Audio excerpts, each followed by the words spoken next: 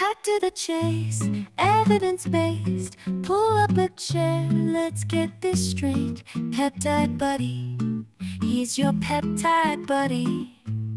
Hey everybody, so there's a sect of human health research, kind of its own little niche, dedicated entirely to the meds that are most famously associated with erectile dysfunction, and in some cases premature ejaculation. I'm talking about the Viagras and the Cialises of the world. But what a lot of people don't realize is that these aren't just sex pills. They belong to a broader pharmacological class called PDE5 inhibitors, and their reach goes way beyond the bedroom. So let's talk about them. We'll break down what PDE5 inhibitors actually are, how they work at a physiologic level, what conditions they were originally designed to treat, and why they became so synonymous with sexual performance. Then we'll get into more experimental stuff, supposed benefits for athletic performance, endurance, and even some of the newer claims surrounding fat loss, longevity, and mitochondrial support. Phosphodiesterase type 5 inhibitors, PDE5s, work by inhibiting an enzyme unsurprisingly named phosphodiesterase type 5. What this inhibition does is prevent the breakdown of cGMP inside smooth muscle cells. That's important because cGMP enhances the activity of nitric oxide, leading to vasodilation and smooth muscle relaxation.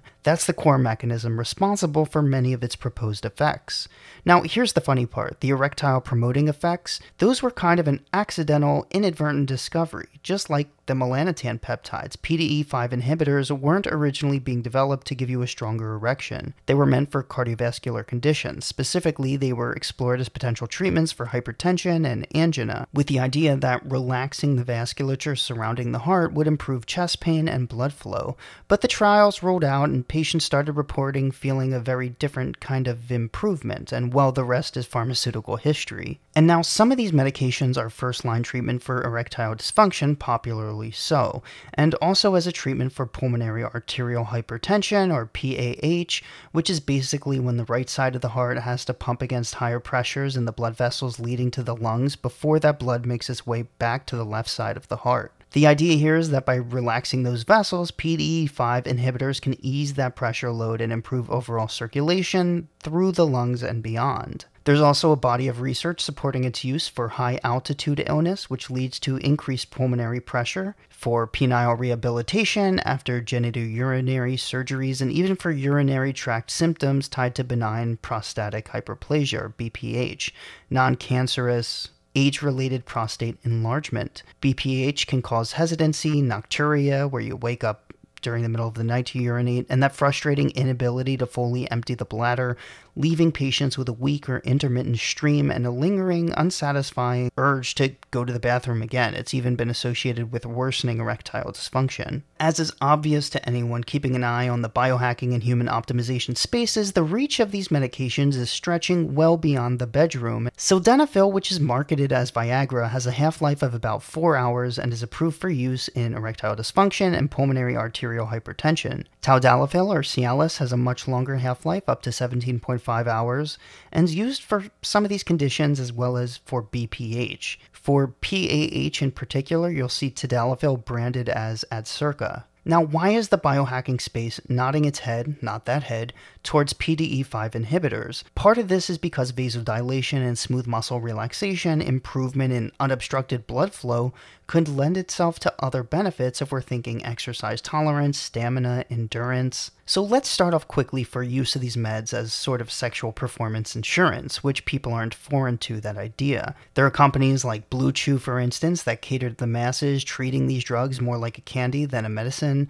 and it seems like it's possible PDE5 inhibitors may have a noticeable effect in people who use it from a sexual, recreational, or a sex-creational standpoint, but it's unclear and inconsistent. It doesn't seem all too likely somebody will have significantly greater erection quality or sexual performance, but these meds seem to score better compared to placebo when it comes to subjective measurements of self-esteem and confidence and to perform. There also exists a small amount of data that suggests they may reduce the post-orgasmic refractory time, i.e. the time you're ready to roll again. I suppose this comes with the caveat that otherwise healthy men who turn to these meds may develop psychological reliance on them, which in the long term could actually affect performance. Risks versus benefits, I suppose. I know some people use these meds as a sort of hedge after drinking as well, which I suppose may serve them some benefit, as low doses of Viagra don't appear to potentiate or worsen the hypotensive effect of alcohol at a dose of 50 milligrams, because that would be one of my greatest concerns. Now, before we get into the biohacking space, I want to give a quick shout out to everyone who's watched these videos and helped us get to almost 10K subs as a research-focused, inherently dry science review channel. But if we could push that a little harder and hit that 10,000 subs mark, the shallow validity seeking muscle within me would tingle, and I would greatly appreciate a like and subscribe from those of you who haven't already. I appreciate your time. So now let's get into the utility of these meds for your average gym bro. The research appears to be more mixed and dependent on context of use. For instance, there seems to be more of an effect of increased blood flow to contracted muscles in older adults when compared to younger ones. However, other research in younger adults who were university-level athletes didn't seem to show any significant changes to metrics of aerobic activity like VO2 max and exercise tolerance.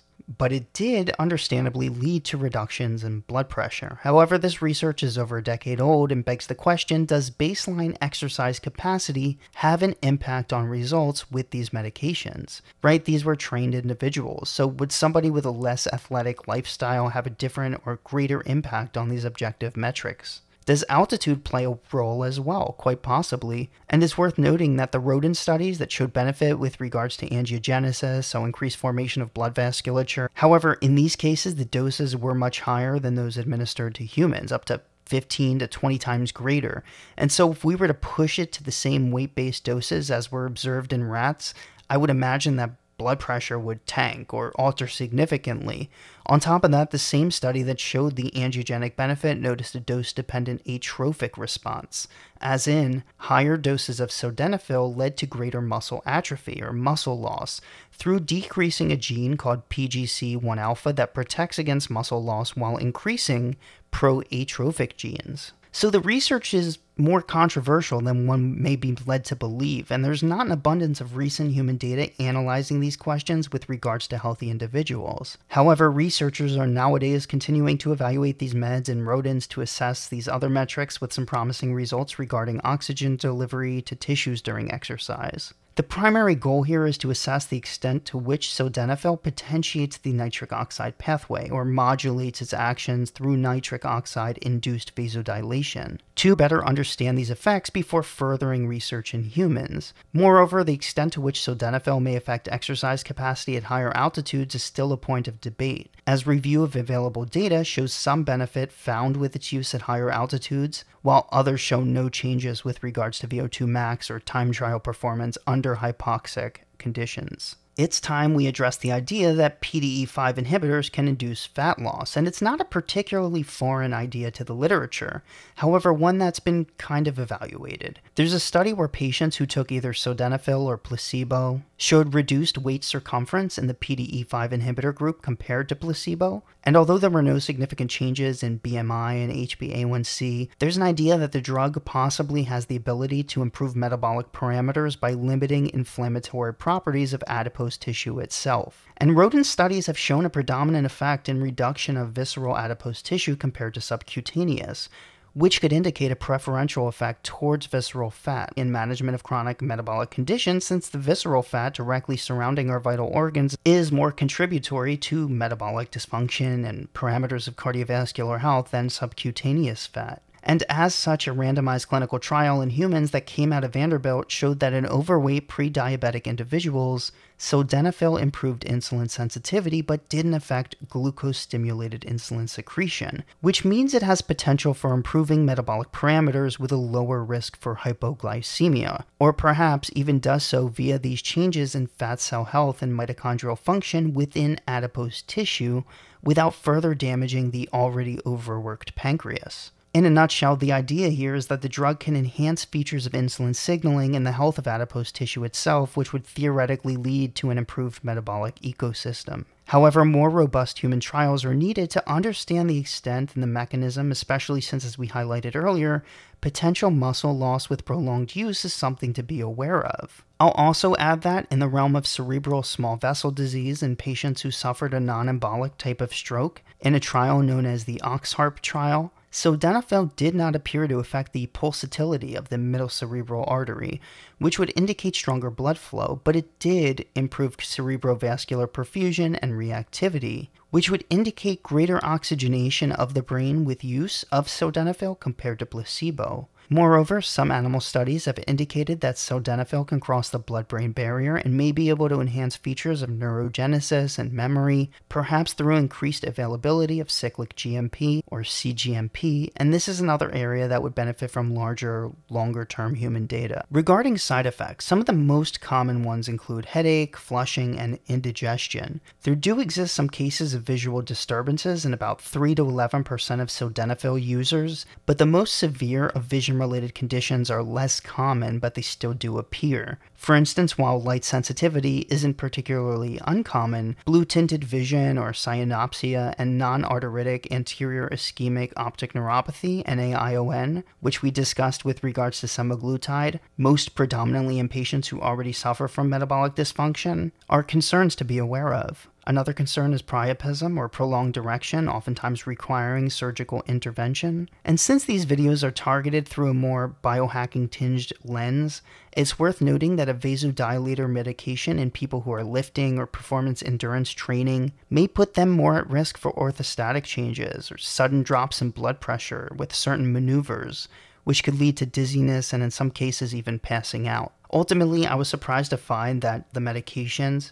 have been clinically investigated in these more optimization-targeted clinical environments. However, the extent to which we know their mechanistic rules in these different patient populations at different altitude and different age groups in people with different comorbid medical conditions, they're lacking, understandably. I'm most particularly interested in the research on fat loss and improvement of adipose tissue function, so I'm curious to see where that data heads. And this whole realm of cognitive health and post-stroke recovery could be another angle that the research takes, and quite fascinated to see those results as well. I do hope you enjoyed this video. I want to thank you for watching. All the resources I looked at as usual will be cited in the description below. If you're looking for another way to support the channel, I do have a Patreon available where you can request videos and just join peptide related conversation. I try to post all the newer research I read that I do find fascinating, and I'm happy to interact with the community as much as the community would like. On top of that, we do have a BPC 157 20-page educational guide available,